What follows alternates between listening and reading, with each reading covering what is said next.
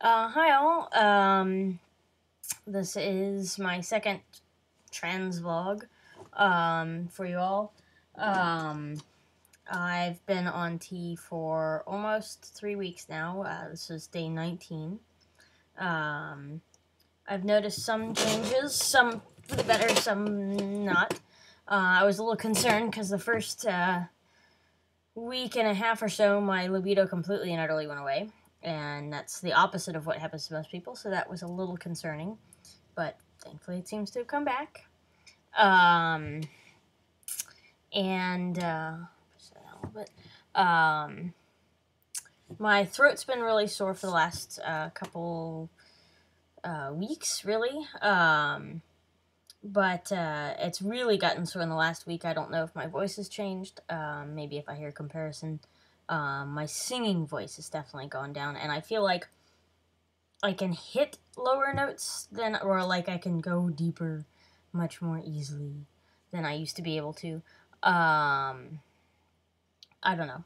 Who knows? I'm really curious to see what my voice sounds like. I was actually really concerned about that before I started tea, but now I'm like, I want to know what it sounds like. Anyway, but yeah, no acne yet, which is good. Uh,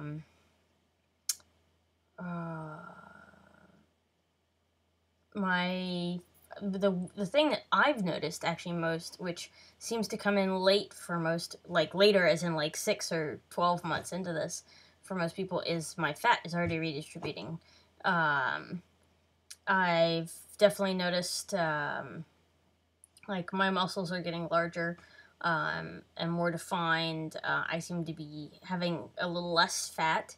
And what fat I have tends, like the fat that's in my more female areas tends to feel like looser, um, flabbier, but in a good way, in a I'm disappearing kind of way.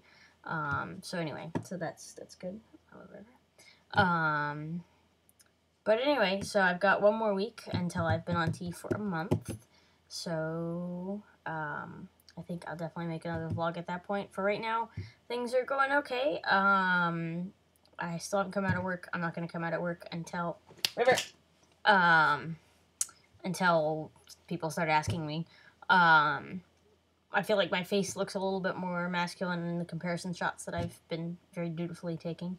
But Mark has also gotten more used to the idea of me being male, which is good.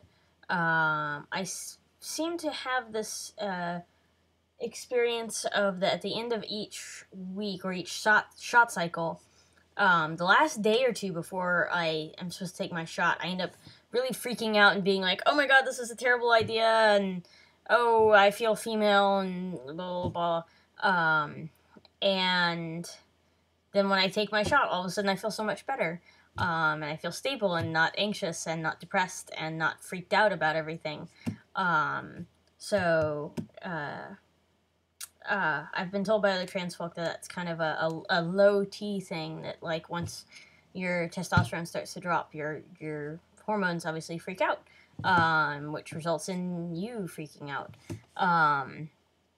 So that's kind of what I think that is. Now, if it persists, if I'm still having those days, like 6 months in, then you know, that's something to be concerned about. But it seems to be getting a little bit better, and it's also partially driven by other environmental factors in my life, non-trans related. But